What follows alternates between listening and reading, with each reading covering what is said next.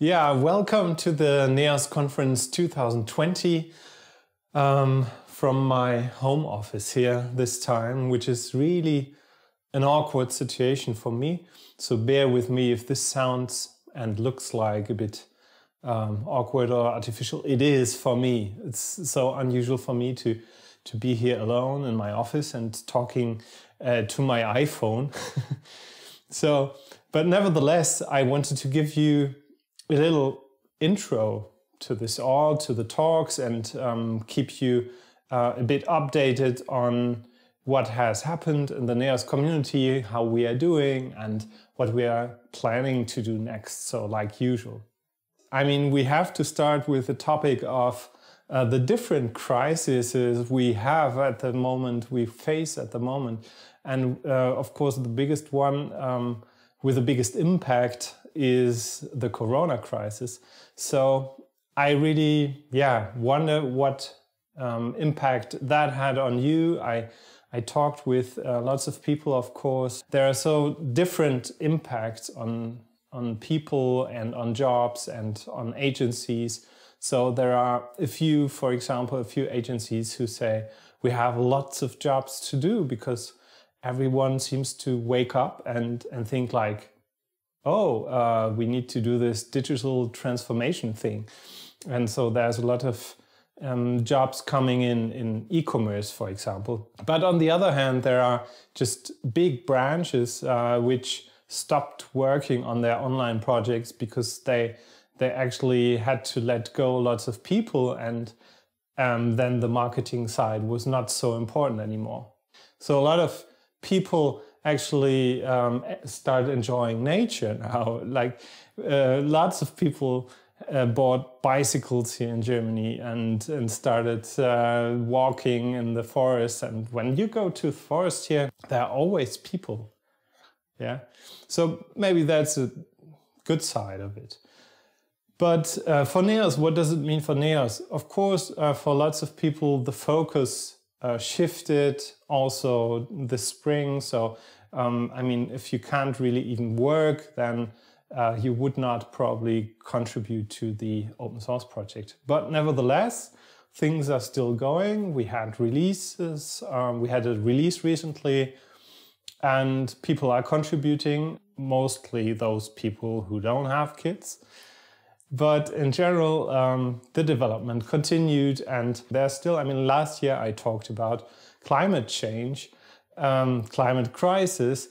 I mean, that topic is not so en vogue at the moment. I mean, just right now, there's the Black Lives Matter thing going on. I mentioned that because that always has been an important topic for NEOS as well, for the NEOS community, because not because it's a trend, but because it just makes sense. We just consider that being normal, that you think about diversity and gender equality. Even if you look at us and think like, wow, that's mostly white men and only few women, that's already a draw you put us in. I mean, who says that being a man or a woman tells something about that person? There's also a blog post by Lisa about being a woman in the NEOS team, which I can really recommend to read. So, and recently, just as an example, not because it was a big deal, but just an example, we had a discussion and a pull request about replacing whitelist and blacklist by proper wording in NEOS. You might think, okay, that's a no-brainer, but on the other hand, there's backwards compatibility you need to take care of and so on. So there's a discussion around it, and you need to find a way to do that properly. But that's how NEOS also works. We have these discussions and find a solution for it, and we care about these topics. Said that NEOS is not a company, and that is beneficial for us. We are not delivering a product, as you know. We are a community of people creating something and trying to create a software and the whole surrounding which improves people's lives. For me, it's a bit like a friendship, right? So it's a fun relationship, and with take and give, and not everything is hunky-dory. Neos might have a bad hair day too. And there might be team members leaving and coming back, and new ones join. So there's always movement in there. It's not all polished and planned to the end. It's really a friendship, because you know that there's something you can rely on and you can trust. So even when there's a time that you don't hear about Neos, when you hear from Neos again, it's all familiar, and you know, it's like almost no time has passed, right? In that regard, even though this situation here, for example, is quite artificial, we try to be authentic. We don't hide things, we don't exaggerate, or so. But we do many positive things which we can celebrate, and that's also something we do with the NEOS conference, of course. So in the end, what makes us tick, what drives us really, is not the commercial success in the first place, but rather creating solutions for real world problems and all the challenges involved. I think that pushes us. Now, when I look back at the past year, what I see is that NEOS is still growing, right? I mean, we can count installation numbers and so on. That's pretty cool. It's getting more. It's not getting less. But what I can really see is from projects I'm involved, that there are bigger companies asking for NEOS, trying to find an agency and so on. And also in the development community, I see that we now have a certain standing, right? We are respected for the code quality, for the solutions we create, but especially also for the values and the friendliness. This is not just, guessing. We know that firsthand, because there are people in the NEOS team, for example, who join other conferences. Sebastian went to Plone conference, and David went to DrupalCon. So we know their feedback. We hear about them, what they think about us, and so on. So that is very positive. And what we are still doing and going to do is sharing our solutions, and we're working hard to make that more accessible to other communities as well, just on a technical level. At the same time, we also try to incorporate other people's solution from the community and try to contribute back. So this is how we just want to join the community as a whole and be a good citizen there. Yeah, so market share is rising, market recognition. I really like market recognition, because it means not like we change something fundamentally, but rather the market recognizes what we're doing. And most times it's a positive thing, right? At the same time, market recognition is the biggest complaint people might have when they are looking at NEOS. They say like, yeah, that's a really nice solution you have there, but how do I get do I get developers for that, and so on. So fortunately, I mean, the concepts are so similar to other PHP frameworks, for example, and so on. So it's not so important that you 100% know everything about NEOS, especially when you work on the backend side. The marketing team recently did a great job in improving our website. They are meeting frequently. So it's also going into the right direction there. And I think NEOS is a really nice solution for the problems we have at the moment, or people have at the moment, with digital transformation, for example. So, I mean, having that mix of a content management system and application framework, having something which is really cloud ready, which has a modern architecture, which also doesn't stop at a certain level, but we continuously improve and modernize even what we have there. It's all the event-based programming with the event source content repository and the API focus that really will help using NEOS and Flow in challenging projects. So in that regard, don't wait for permission to spread the word, right? Go to some conference or some meetup, or tell other companies and colleagues what you think about NEOS. That really helps. So I'd like to talk a bit about flow as well, because flow is sometimes neglected. I mean, the biggest place where you can see that it's neglected is that try to find the flow documentation from the NEOS website. But that's something we have to improve to make it visible and explain that these two really belong together, that this is a whole package we provide. So is flow still relevant? And why do we have our own framework still? Does it still make sense? I mean, at some parts we are looking at replacing components, for example, by other components from the community, simply because they do mostly the same and we don't have to maintain it and so on. There are even parts where we could get new features which we don't already have.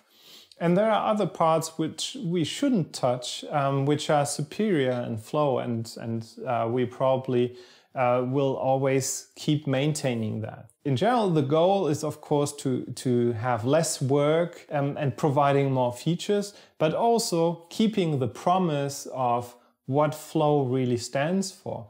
So we need to keep control on what's important for us, and we don't and we shouldn't take backwards compatibility breaks lightly. So we really have to find a good way to always provide a good migration path, right? The promise, what is the flow promise really? The flow promise is to provide a whole solution, something well thought out, which doesn't leave you alone with lots of choices, but has something pre-packaged for you with a great concept. So for example, take the resource management, right? So there are all kinds of libraries you can use for dealing with files, uploading them to cloud storages, publishing them, and so on. It's really a lot of work to combine all them and to find a proper configuration and then also making choices. Flow provides all that. So you can just create a Flow application and know that it can deal with files, and you use the same API and files can reside in cloud storages or local file systems. They play well with NEOS, the media management, and you can use all the features, for example, the media management provides. And another example is the unplanned extensibility. Flow really is good at letting you extend parts, and also NEOS extend parts which we didn't really design to be extensible in the first place. But we have mechanisms to allow you to do that anyway, without having to patch the core. And that's something you can only do with a really well thought out complete solution. And we also achieved a lot of progress in other parts. In NEOS, for example, we had 3 big NEOS releases throughout the last year. 5.0, 5.1 and 5.2 completely removed the Ember code to have the file switched to React in the user interface. We now have full PSR7 compatibility, which was a major work. We have Fusion available for Flow applications, not just NEOS. We have UI performance optimizations, Fusion forms, and many more features and improvements which went into these releases. But it's not only the NEOS core where things are happening. What's especially worth mentioning is that there are packages, not like lots of packages being created, but also specific packages which are maintained really nicely with a high quality effort. For example, the SEO package, and very recently Elasticsearch, the whole suite of packages, including the content repository adapter and so on, have seen a major release created by Daniel, who put a lot of work into it. And I mean, Elasticsearch has been installed more than 100,000 times. So there seems to be a demand for it. And Daniel just, took the effort and modernized it so it works with Elasticsearch 6 and 7, has a lower memory footprint for indexing and many more things. So why don't you say thanks, Daniel, for doing all that work? And there's also been progress for the event-sourced content repository. I talked to Sebastian. I mean, he had bigger plans for it for end of last year, but still they made steady progress and they are ironing out much smaller issues than a year ago. So this is going really into the right direction. And there are other tools and packages being used now which tell me, okay, Neos is really used in big environments and bigger challenging projects, nice integrations. We have OpenID Connect, for example, which means that you have a nice setup for microservices and secure single sign-on and things like that. We have packages for providing metrics and so on. So you see that Neos is working nicely in the cloud, in Kubernetes. We have solutions like the two-stack publishing. I think this is going into the right direction. Last year we met, I think we only met one time after the Neos conference with the Neos team, and that was in Vienna, where we signed the founding papers for the Neos Foundation EV, that is the German association. So as you know, there's this Brexit going on. Haven't heard something about it for quite some time now. We want to transfer the foundation to Germany and signed all the papers there. But then there was the idea, should we make a charity out of it? And did some research. And now, anyway, at the moment there's a new paper circulating with signatures, and we won't be a charity, but the Neos Foundation EV will happen soonish. So let's talk a bit about contributions, because you see that the activity in Teams is going up and down, and people have some time for Neos and then again they don't have time. So what do we do with that? First of all, I think don't do things which stress you, and find out what really pushes you. So for me personally, for example, it's when I don't have enough time to provide a good solution, that stresses me. Or if I'm alone with a problem and don't know whom to ask. Or if I feel that pressure of I started it, so I really have to finish it alone because I promised it. On the other hand, there are a lot of things which push me, right? So all these discussions and rubber ducking and so on, mostly in person or then with a video chat, that really helps me because I get the feedback from people and I learn something new, which is the most important bit probably. Finishing something and getting that really done. So including nice documentation, really having it well done. And sometimes the task is just too big. So a solution is take smaller chunks. I won't say that elephant thing now. Smaller chunks, and then make sure that you get a nice solution for that. Have a migration path, documentation, tests and everything. But when you do something, then don't forget the values Neos and Flow stand for and where the general direction is going to. So if you're unsure about that, then just sit together virtually with some people from the Neos team and discuss these things. And probably if it's really important, then just don't put it in Slack, but write it down in a longer text so everyone can comment on it in our forum. And if you're not yet contributing to Neos, give yourself a start. Don't worry, we are friendly, you know, and it's a lot of fun. You don't need to know everything to start. Just pick something you really interested in, or you ask what you actually could do, and then you get your start. What's next? I'm always asked, of course, like as if I knew what's next for everything in Neos. But what I can see is that, of course, the event source content repository is one of the major topics we have at the moment. Then there's the media management going on with a new user interface and GraphQL support and so on. In general, I think it's going into the direction to provide more APIs, GraphQL again, and then I guess PHP 8 is a topic for us, not just to be compatible, but to take advantage of PHP 8.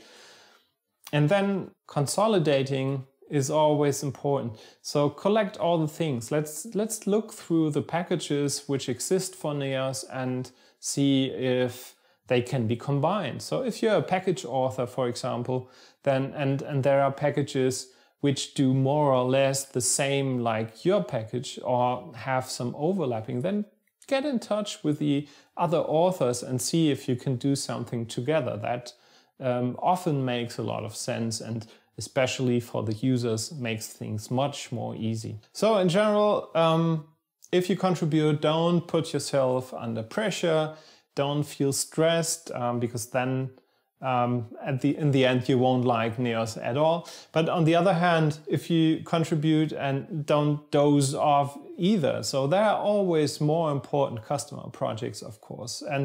But if you only attend to customer projects, then NEOS won't grow, right? It won't progress. So find a good way in between, and maybe others can help you to enable you doing something for NEOS. So that is what comes to my mind at the moment about NEOS and Flow. That's what I can tell you from my place here. And I'm really looking forward to meeting you folks again in real life. I hope we find some opportunity soon.